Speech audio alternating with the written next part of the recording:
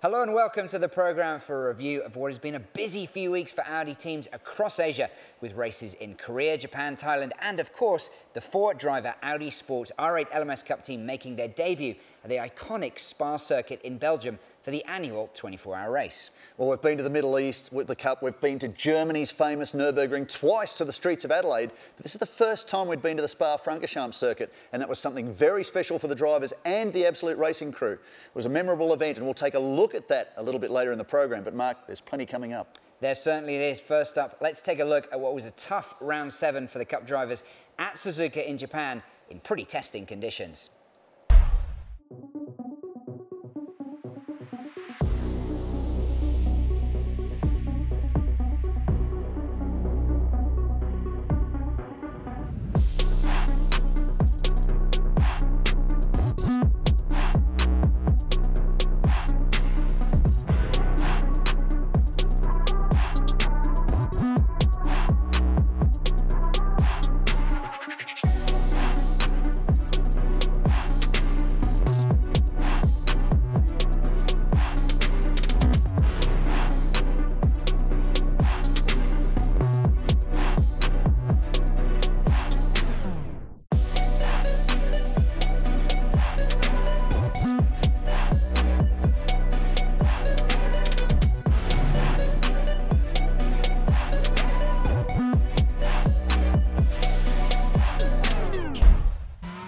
We're back at Suzuka circuit in Japan for the first time since 2017 for the 4th race weekend of the 2019 Audi Sport R8 LMS Cup. In qualifying, Andrew Haryanto set the top time from Alex Au. The second row, the points leader, Yasser Shahin from Burtbur and Bhakti. Tony Bates and Vincent Florendo share row 3. Then rookie George Nakas alongside GT4 frontrunner Shozo Tagahara, Wang Dengjia, and unfortunately for Shang Yan Wen, damage in qualifying means he won't start this race. With heavy rain falling as we're on the grid, the race has had to start under safety car. We'll get a couple of laps in, I'm sure, before they finally let the field go.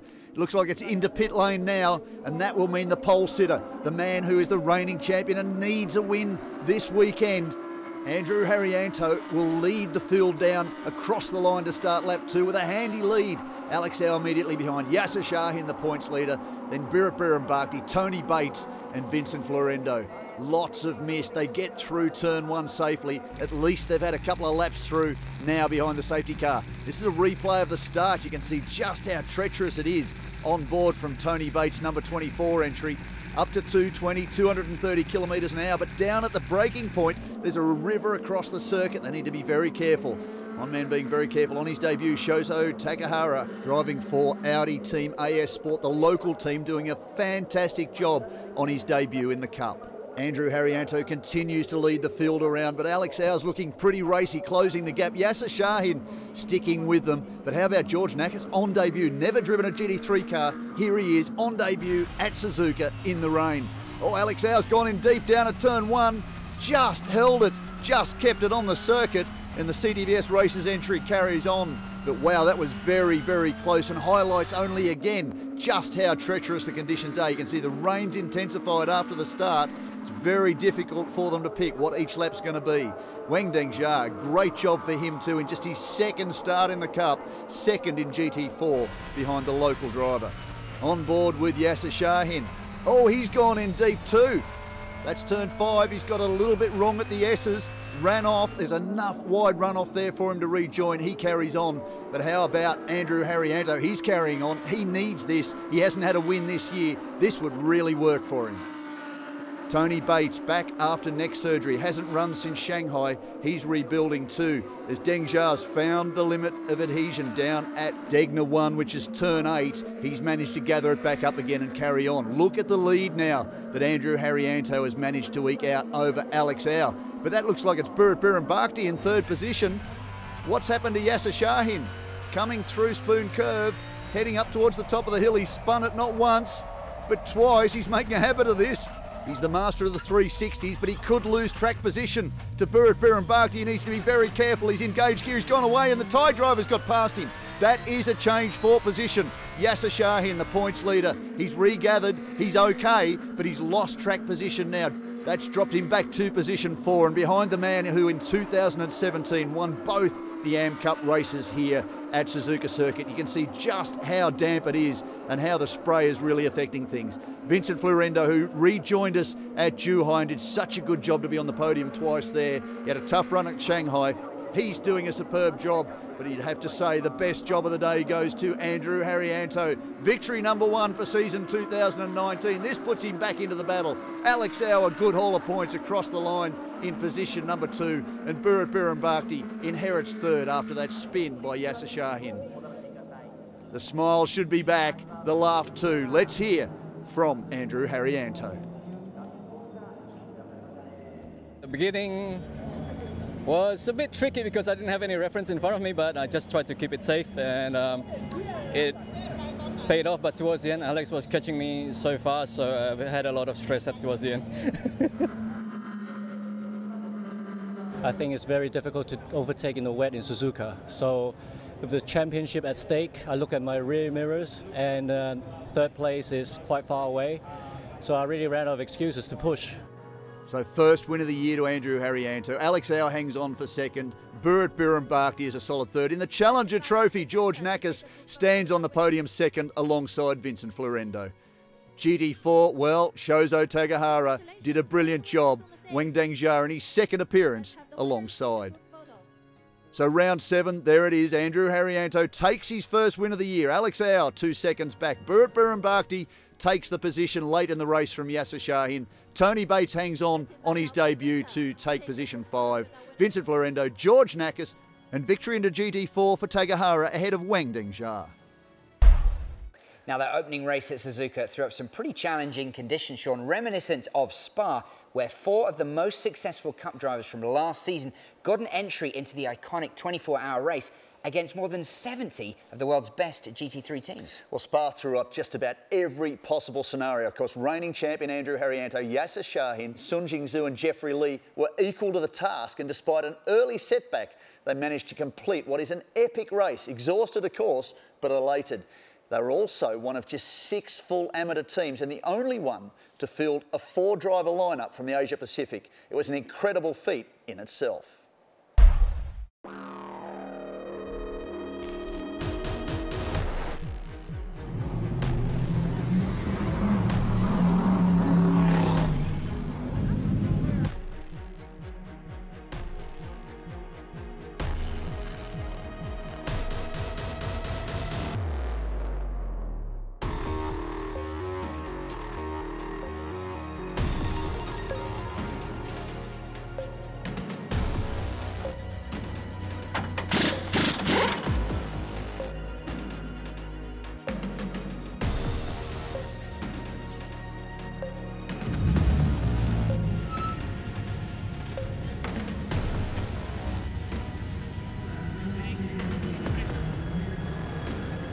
Green flags are ready, the cars are going to be released. We're in business, we're racing. Look in the background, he snaps away and boom. My goodness. He's done damage to the front as well as the rear.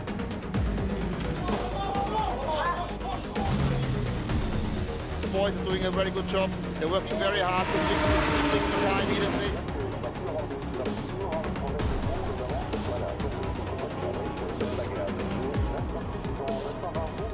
Number 80 Audi, that's the Audi Cup car. The rain and the darkness in the woods, very difficult for us.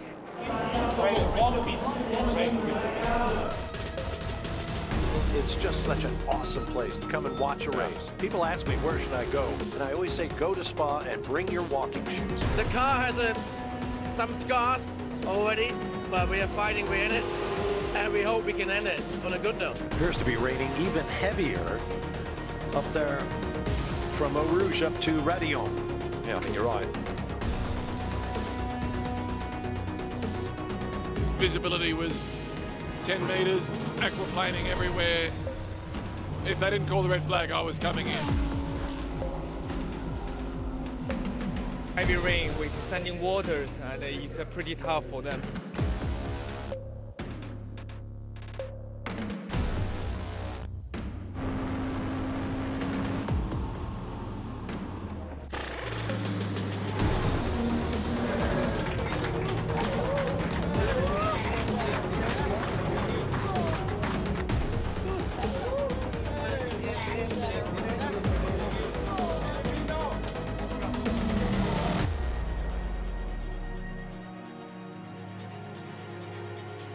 The goal that we have achieved today. I'm so proud of them. They really put everything on track and they performed really well, and that was an amazing race. Pretty beat, crazy. I'm sure after a 24 hours like this, it will be a step forward racing Asia again. We're in the top 50 of this largest GT3 race in the world, so it's all smiles. I'm very happy. It's a good team. I'll definitely come back again. Spa was a huge challenge for the Audi drivers, but over the following weeks there was a lot more racing, including the 10-hour Intercontinental GT Challenge at Suzuka in Japan, and just 1 week later, the popular Bang Sen Grand Prix on the beachfront in Thailand. Audi Sport claimed an emphatic victory in the Suzuka 10 Hours event on the Audi Sport R8 LMS Cup weekend in Japan, with Audi Sport Team WRT's Kelvin van der Linde, Dries van Thor and Frederik Vervisch taking the win in front of 51,000 passionate Japanese fans.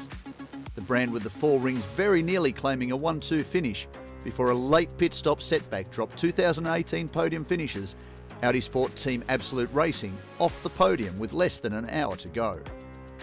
Wearing the number 25 and the Nagara blue scheme used by the very first RS model Audi 25 years ago, the Team WRT entry were in the mix at the front from the outset, moving into the lead in the 3rd hour where they stayed for the remainder of the race. The win by the number 25 team also elevated Frederik Vervisch to 3rd in the outright driver's standings with just 1 round remaining, the Kyalami 9 Hour in late November. Just a week after the Suzuka event, Audis were back in action at the iconic Bang Sen Grand Prix by the beach just an hour south of Bangkok, with Thailand's Be Quick Racing fielding 2 R8 LMS GT3s, the popular home team taking an emphatic double win on the notoriously challenging street circuit. In race 1, Audi Sport Asia driver Martin Rump and rising Thai star Sandy Stuvik claimed a storming win, as the second entry of Henk Kiks and Daniel Bilski struck trouble after contact from a rival. But just 24 hours later, the black and yellow colours were once more on the top step of the podium, with Kiks and Bilski claiming victory and with it, the GT3 points lead heading into the season finale in October.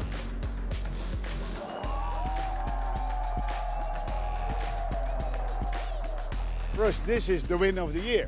I mean, yes, we're leading the championship. Yes, we will try everything in our might to clinch that, but I want this one, and I got it now.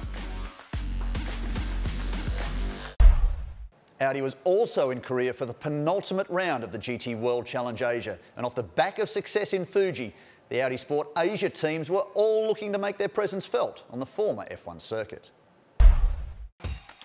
Blancpain GT World Challenge Asia made its maiden visit to the Yongam circuit and the southern tip of the South Korean peninsula. Hot off victory at Fuji, Audi Sport Asia drivers Wei-Ron Tan and Martin Rump put themselves right in the box seat for a second win and another strong haul of points with a stunning effort in round 10. Using strategy to perfection, the Absolute Racing team called the number 12 Audi in early, allowing them to leapfrog their rivals. Wei-Ron Tan moved to second after a string of fastest laps, but whilst within striking distance of the leader and with plenty of time left on the clock, contact with another car that was leaving pit lane saw a controversial drive-through penalty handed down, dropping them to 9th at the flag.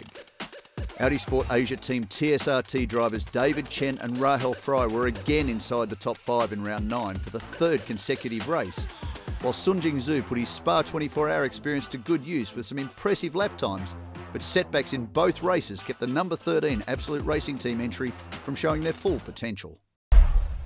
Now, having returned to victory, incredibly for just the first time this season, Sean, Andrew Haryanto moved to within reach of the overall points lead, paving the way for an epic second race with just 1 stop remaining after the Suzuka weekend. It's been an amazing season. Not one of the favourites have been capable of asserting their mark on the championship like Haryanto and Biren Bhakti did last year. And with Alex Au starting on pole for the 3rd time, the title equation was about to get even more interesting. Well, the good news here at Suzuka for round 8 is that the weather has cleared. The driest running we'll see this weekend. And Alex Au has pole position as a result of the second session of qualifying alongside Burut Birambakti, Andrew Haryanto and Yasser Shahin, Tony Bates, Vincent Florendo, George Nakis, Shozo Takahara on top for GT4 and Weng Dangjia bringing up the tail of the field. Beautiful start. Left of screen is Alex Au. Right of screen is Burut Birambakti, who will get down to turn 1 faster. It looks like Birambakti's made the most of the start, usually very aggressive off the start. So too Haryanto looking for a run to the inside. And Tony Bates up the inside of Yasser Shahin. Shahin hanging out wide as it looks like Birambakti's closed the door and Alex Au. Bit too cautious again perhaps for the driver of the CTVS races entry, but Birambakti has got the point.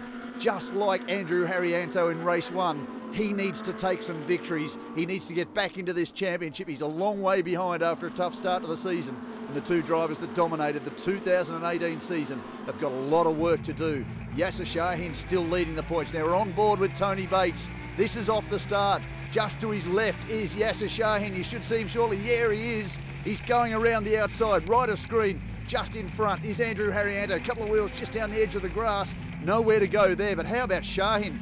Extra grip around the outside. He's got good drive coming out of turn 2, heads into the Ashes ahead of Tony Bates, who's doing a fantastic job on his debut run here at Suzuka. So too Yasser Shahin. They really have been the best of the rest so far this weekend. But how about Burut Birambakti? He's absolutely flying. The number 59 Singer Plan B by absolute entry, getting away from this field, getting away from Alex Au. He was expected from pole position to be the man to take victory and close the gap down on Yasser Shahin, but he hasn't been able to do that. Shahin, very impressive, just gotten away now from Tony Bates and closing in under the rear wing of Andrew Haryanto, the winner during the opening damp race. It looks like Shahin really has been able to push Birambakti very, very fast. He needs to have a rebuild this season. He's putting the points together. He's had a win already. Now he wants to make it a double and close down the gap to the points leaders. He's doing everything in his power at the moment, using all of the circuit on the exit of Spoon Curve. He's 3 seconds down the road now. Absolutely flawless performance so far from the Thai driver. Really pushing his rivals to let them know he's back and he wants in on this title race. So too does Andrew Haryanto. He's really found some extra pace and he's starting to push. He's seen something using all of the circuit and then some. Shoto Takahara, what a great job he's been doing. This will be back-to-back wins. He's put in a lot of effort this weekend on the team's GT4 debut and he's really being rewarded with a very strong run. Well, Haryanto's got the lights flashing. He's found something. He's closed right in under the tail of Alex Au. Now, this is important in the championship. Alex Au was next one in line behind Yasser Shahin. Shahin's a little bit further down the road in 4th position, but this is all on Andrew Haryanto. He's found that little bit extra this weekend. This is the man we saw shades of in 2018. He was the dominant force, and he's showing Alex Au he's in this. He wants round. Will he go around the outside? Yes, he's going around the outside. Around the outside at Suzuka Circuit. That's a rarity. Extra grip for the number 28 machine, the reigning champion. He's just driven straight around one of the most experienced GT Cup campaigners in this part of the world. What an incredible job by Andrew Haryanto. Let's go on board with Alex Au. There's Andrew Haryanto, left of screen. He's got extra braking. He's gone in deeper than the Hong Kong driver, and he's got better drive out of turn 2 and absolutely powered away. Nothing, it seems, Alex Au can do about that. He's just going to have to watch the tail of Haryanto and try and push him into an error. He's gaining a little bit going up the hill. Has he got a chance to get it back, or does Haryanto have him covered? This is fantastic racing, just what we want to see at one of the toughest circuits on the Cup calendar. Here is Haryanto lining up Alex Au. He'd obviously seen something a couple of laps before. He knew he had that advantage. Lots of grip on the outside there. The track had been cleaned up by rain the last couple of days, and he's used that advantage to absolute perfection to take the lead of this raceway. Whoa, he's really throwing the car around. And he's gone in very deep, coming into Spoon Curve, just on the exit, got onto the gas, and he's managed to gather it all up and drive up the hill away from Alex Au. Hold on to the position. Alex Au's having another look. He's gone in too deep down at the chicane. He's lost a little bit of ground now. He's going to have to be very, very careful not to give it away to Yasser Shahin behind. This is down at the hairpin, a replay. Vincent Florendo, he's gone in too deep.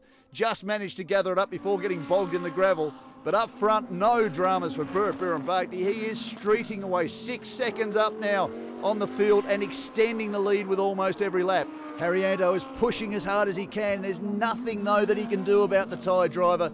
Burrumbakdi wanted this one. It's the last corner. He's got it. It's in the bag. This is win number 2. This gives him just what he needs and puts him back into the championship race.